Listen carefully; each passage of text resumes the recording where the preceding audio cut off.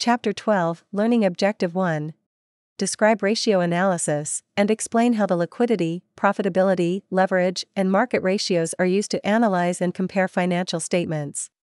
Various stakeholders such as shareholders, creditors, potential investors, and others will analyze a corporation's liquidity, profitability, and financial structure over more than 1 year and will compare the results to industry benchmarks.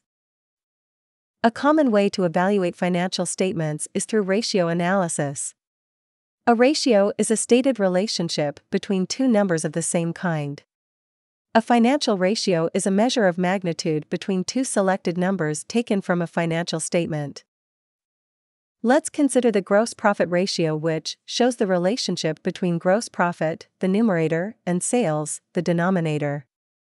For Big Dog Carworks, the gross profit ratio is 22%, calculated as $700 divided by $3,200.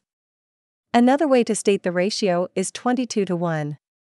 Translated, this means that, for every $1 in sales, the company earns, on average, 22 cents after cost of goods sold to cover expenses.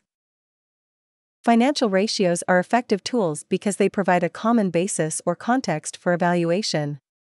For example, let's assume companies A, B, and C all have different gross profit and sales amounts, as shown here, but the gross profit ratio allows for an evaluation of all three, due to all sharing the same context.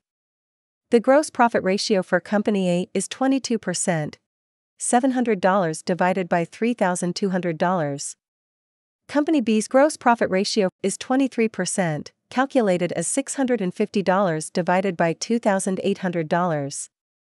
And Company C's gross profit ratio is also 23%, calculated as $540 divided by $2,340.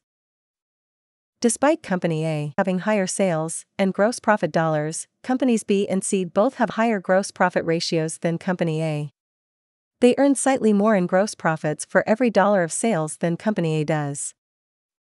In this example, the gross profit ratio has provided a common basis for evaluation of three separate businesses, provided they are from the same industry and have a similar product mix.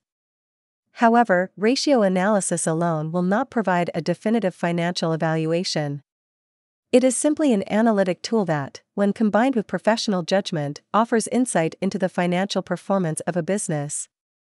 Therefore, qualitative factors, such as possessing an adequate capacity or the necessary equipment for ongoing production, can also provide valuable insights and should be combined with quantitative analysis. Notes to the financial statements, and the management discussion and analysis generally provided with an annual report, are good sources of additional qualitative information. One of the main purposes of ratio analysis is to highlight areas that require further analysis and investigation.